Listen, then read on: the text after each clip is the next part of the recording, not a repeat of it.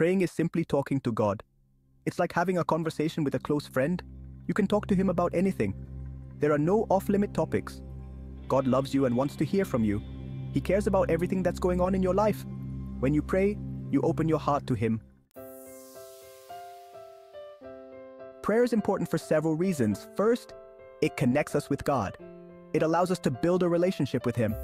Just like spending time with a friend strengthens that friendship, spending time with God through prayer strengthens our relationship with him. Second, prayer helps us grow spiritually. When we pray, we invite God into our lives. We ask for his guidance and strength. This helps us to become more like him. There are many different ways to pray. You can pray out loud or silently in your mind. You can pray on your knees, sitting down, or standing up. You can even pray while you're walking or driving. You can pray using your own words, or you can use words from the Bible. There's no right or wrong way to pray as long as you are sincere. If you're not sure how to pray, here are a few simple steps you can follow to begin your spiritual journey. Prayer is a powerful way to connect with God and find inner peace. First, find a quiet place where you won't be interrupted. This could be your bedroom, a peaceful corner of your home, or even outside in nature. The key is to find a space where you feel comfortable and can focus without distractions. Second, close your eyes and take a few deep breaths. This will help you relax and focus on God. Deep breathing not only calms your mind, but it also prepares your heart for prayer. Third, begin by thanking God for all the good things in your life. Gratitude is an essential part of prayer, as it reminds us of all the blessings we have received. This could include your family, friends, health, and anything else you're thankful for. Reflect on the happy moments and the people who have made a difference in your life. You can even keep a gratitude journal where you write down all the things you are grateful for each day. This will not only help you maintain a positive attitude, but will also enrich your prayer life. Finally, tell God your needs. Don't be afraid to be honest and open with him about what's on your mind. Prayer is a time to be vulnerable and sincere. Be honest and open with him about what's on your mind. Ask for his help and guidance in areas of your life where you feel you need support. Ask for his help and guidance. Remember that God is always listening and that your prayer is an ongoing conversation with him. No matter how big or small your problems may seem, he is there for you. And Section 5. Words to help you pray. Sometimes it can be helpful to have a few words to guide our prayers. When we don't know what to say, these words can help us express what we feel in our hearts. Here are a few simple phrases you can use at different times in your prayer life. These phrases can be a starting point for your own words and thoughts. Praise. God, you are good. Thank you for your love and mercy. Praising God is acknowledging his greatness and goodness, and thanking him for all he has done for us. Confession. God, I have sinned against you. Please forgive me.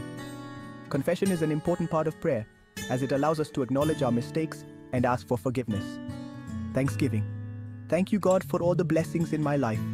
Expressing gratitude helps us remember all the good things God has given us and maintain a positive attitude. Supplication. God, please help me with your need. Supplication is asking God for help with our needs and trusting that he hears and answers us.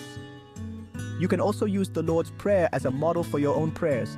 This prayer, taught by Jesus, covers all the important aspects of prayer.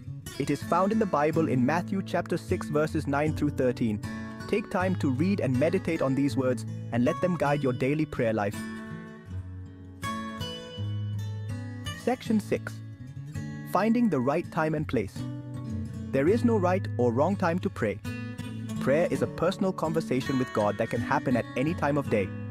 You can talk to God anytime, anywhere.